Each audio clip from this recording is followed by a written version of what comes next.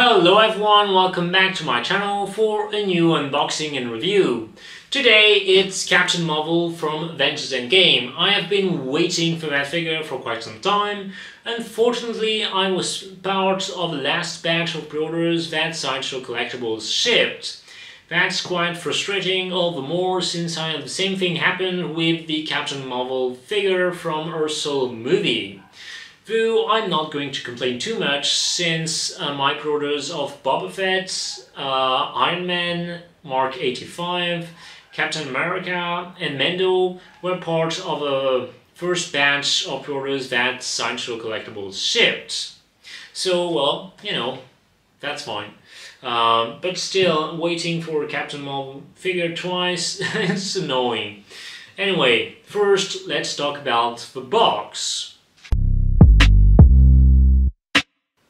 It's the usual Avengers Endgame box design, which means you have a promotional drawing of the character, the Avengers logo, the title card of the movie, and the name of the character. The two main colors on the box are blue and red because of Captain Marvel's outfit. On the sides you have Captain Marvel's logo and the Avengers symbol. Behind you have some information about the product. On the other side you have once again the Captain Marvel symbol and the Avengers symbol. Then when you remove the first part of the box, you can see the figure and at the back another Avengers logo. So now let's take a look at the accessories. She doesn't come with as much accessories as the first Captain Marvel figure. It makes sense though, as this is not a deluxe version. First we'll take a look at the display base and then we'll talk about the other accessories. It's your usual Avengers Endgame display base, so you have Captain Marvel's symbol, the Avengers logo, the title card of the movie, and the nameplate. The main colors on the base are yellow and blue. Yellow for the color of Captain Marvel's symbol, and blue because there's a lot of blue on her costume. As for the stand, it's a dynamic stand. If you want to know how to avoid damaging your figures with dynamic stands, I'll drop a link in the description down below to my video about dynamic stands. You have 8 hands, 2 closed fist hands, 2 open hands,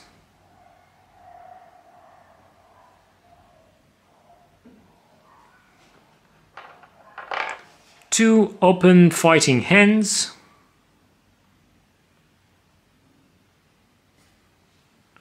and 2 closed fist energy hands.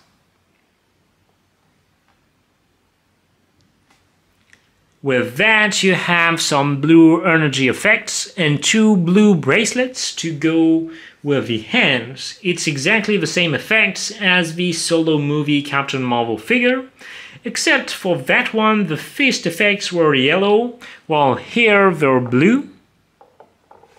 And the bracelets were orange, while here they're blue.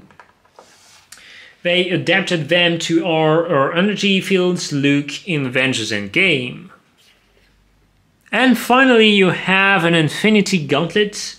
It's the same sculpt as the gauntlet that came with Hulk, except this time it's damaged, and it's not one that a figure can wear. It can only be carried as an accessory. And as you can see, it also has a LED light-up feature. However, it's not the best one because, well, you can see this stone here, here, and here, but the others are not as light up, which is a little bit too bad. Anyway, now let's take a look at the figure.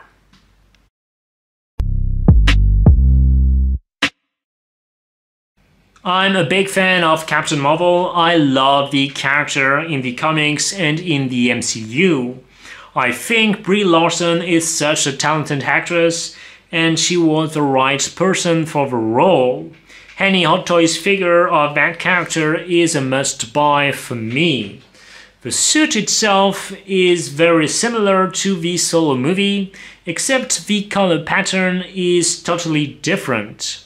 For the Solo movie, blue was the predominant color, while for the Endgame version, it's red. The Endgame outfit also features a sash on her belt.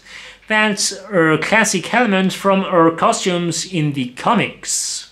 I prefer this color pattern, though I prefer her haircut from the Solo movie. So far, my favorite Captain Marvel look in the MCU is in Shang-Chi. She does appear in a mid-credits scene.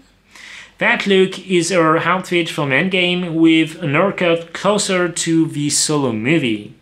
I don't know if that's going to be her look in the Marvels, but if it is, it's dope. Hot Toys, I'll be waiting for the figures of that movie when the time comes.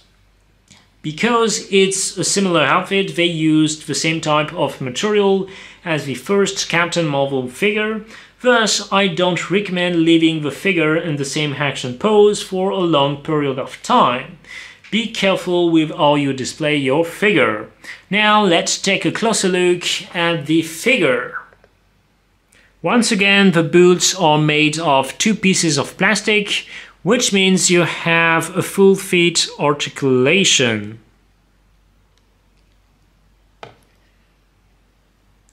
They removed the plastic knee pads, and this time it's just a piece of fabric on the pants. It's how it is in the movie. As you can see, the main part of the outfit is red, and they added blue pieces of fabric, which gives the outfit some volume. The sash is made of pleather. The shoulder pads allow better articulation range this time. Overall, the suit is an improvement over the first version of the figure for articulation range. It's the small changes of the suit that allowed Hot Toys to give us a better articulation range. The torso also uses hard plastic, but not as much as last time. As you can see, although the two figures have a very similar outfit, you can see some clear differences between the two. And just like the first figure, you also have a LED light-up feature for the arms. It's just for show, but it's something that looks cool as usual with the LED light-up feature. As for the Headsculpt, it was made by Jang So-young and painted by Heidi and GC Hong. I think it's spot on in terms of Brie Larson's likeness. You definitely recognize her. Another amazing head sculpt. I love how they sculpted the hair, it's slick. And this time the hair paint is a lot better. On the Solo movie figure it was a little too brown, here it's the right shade of blonde. We got some great improvements for this figure. This time the head and neck are just one piece, so it's less articulation, but it does look better. You can move the head like this, look down, look up, and look on the sides. By the way, if you were wondering if the Solo movie head sculpt fits on this body, it doesn't. It's not the same peggle. That really tells you work has been done on the body and it's not just a repaint. In terms of articulation for the rest of the figure, you can move the arms like this, like this, like this. You can also move the hands. You can move the legs like this, and you can move the feet. Now let's see some poses.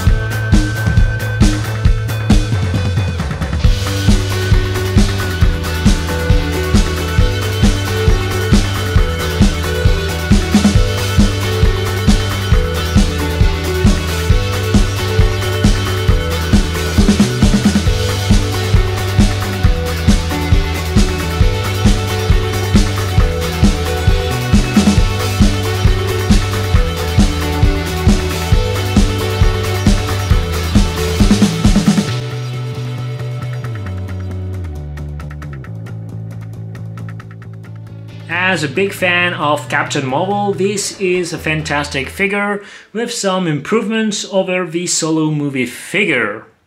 The Headsculpt is amazing. For me, it's a must-have. Thanks again for watching and don't forget to subscribe to my channel. Bye!